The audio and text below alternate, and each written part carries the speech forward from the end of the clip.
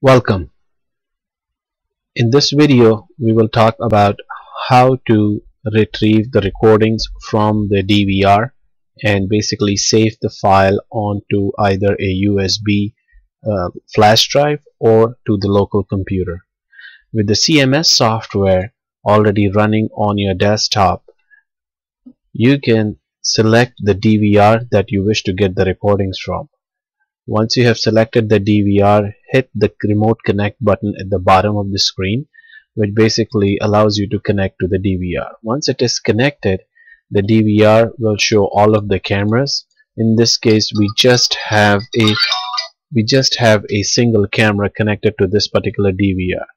However, you can have up to 16 cameras, of course, on a DVR, and you can have up to 64 cameras being displayed in this integrated integrated system. So once you have the camera system up and running, the next thing that you would want to do is essentially click on the button which will allow you to review the recordings. So once you are at the remote search button, which is the top right button, you press that and basically it will take you back, and the view that is shown over here at the bottom, as you see, has changed. Now it actually displays a calendar, and all of the dates that have the recordings on them will be highlighted in red. The others are dates which actually do not have any recording. So in this case, you will see that the 25th of the month is highlighted, and if you see at the bottom over here where you have numbers from 0 to 23, this is actually the timeline on that particular day. And the highlighted portion over here, which are the yellow lines, these actually signify that there is some recorded data during that period of time. And if you see that there are breaks, those breaks are either due to the DVR was turned off or the camera has been set to record just on motion, and there was absolutely no motion during that period of time. So anyway, so let us take, for example, if you were to click on that particular time frame, you will see the time being highlighted over here. You can adjust that time if you need to. So let's say, for example, if you want to go back to like 12:25 instead of 12:28, when we clicked on it, you select the time and you hit play.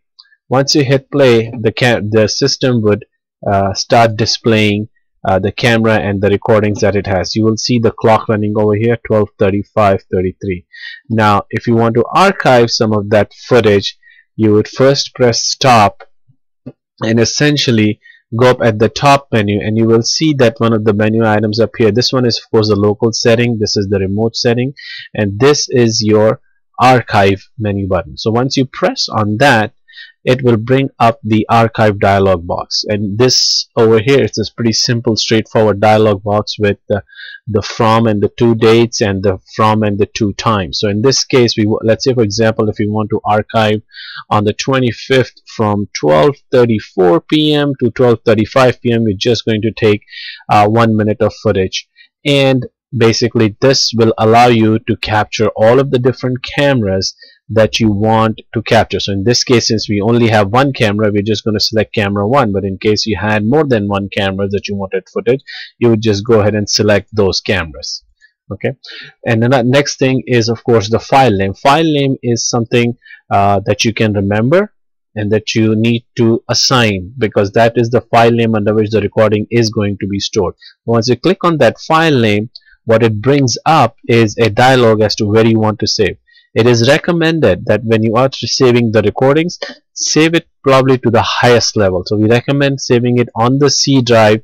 Make a new folder which says recording or something to that effect, and basically in that folder you would do the recording. So now we recommend over here to put a date, so it will be 2013-09-25, and if you want to just give it some descriptive name like forced entry, just so you would remember this was on the 25th and this was a forced entry, and you can have as descriptive of a name as you would like. Once you're done with that, just hit save, and basically that would give it the file name and the location that it needs to start. So just going over it one more time: the from time, the to time, to date, the from time to time. So basically in here we are just doing on the 25th from 12:34 to 12:35. That is the file name under which recording is going to be saved from camera 1.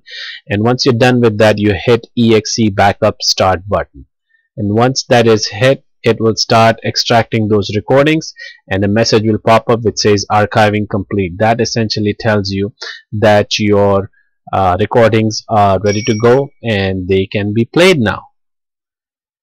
That ends our session about how to archive recordings and save them onto your local hard drive. Thank you.